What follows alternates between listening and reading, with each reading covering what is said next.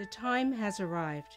You are faced with the heartbreaking end-of-life decision for your pet. You want your pet to spend its final moments in familiar settings, to be at home, surrounded by family. So you want to prepare. You want to know what to expect. Hello, I'm Dr. Lorraine Watson, owner of Doctor for Pets in-home pet euthanasia service. I understand that you consider your pet as part of your family. So when your pet has reached the end of its life and it is time to say goodbye, this can be a very painful and stressful time for you. That is why for over 30 years, I've been helping pet parents like you say goodbye to their cherished pets in the privacy and comfort of their home. The term euthanasia is rooted in the Greek word euthanatos, which means an easy death. We've come to associate the word euthanasia with a kind and merciful death. This is what you want for your pet, and it is my passion to help your pet's final moments be as stress-free and peaceful as possible, and to allow you both to spend this precious time in the place your pet loves the most, your home. Time and time again, I'm being asked by pet owners, what can I expect when I put my pet to sleep at home? So I've created this video to walk you through the process so that you are prepared.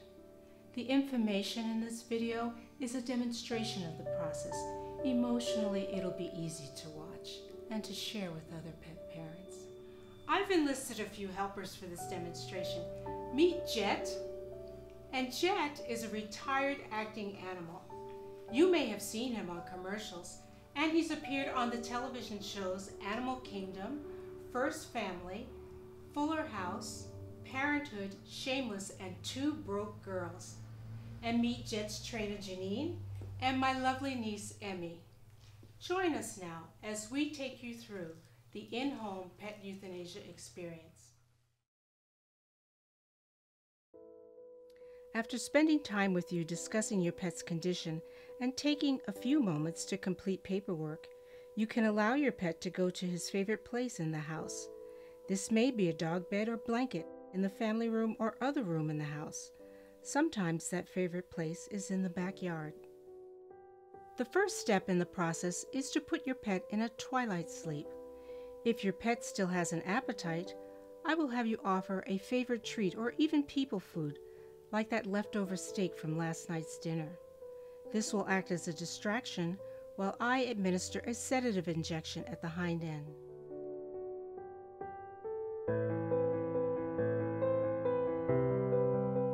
The onset of sedation may vary depending on the condition of your pet at the time of your appointment. Generally, it takes 5 to 15 minutes to be effective, and some pets may require additional injections. Some pets under heavy sedation release bodily fluids or solid waste. So at this time, I will cushion your pet's bottom with a pee pad. Once your pet has reached the desired level of sedation, the final injection is given. This is an overdose of barbiturate anesthetic. It causes your pet to lose consciousness and eventually stops the heart from beating. Your pet is asleep and completely unaware of the process. Death occurs within minutes.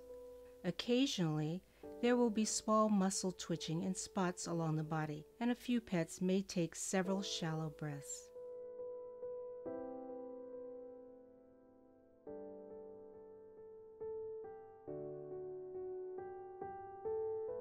A paw print can be made at this point if you desire. Also, as part of the service, care of your pet's body is available, including cremation or aquamation, and you can visit my website for more information on those options.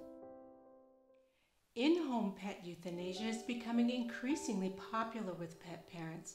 Pets contribute so much to our daily lives, and putting your pet to sleep at home allows them to say goodbye to you in a familiar setting, because your home is their comfort zone.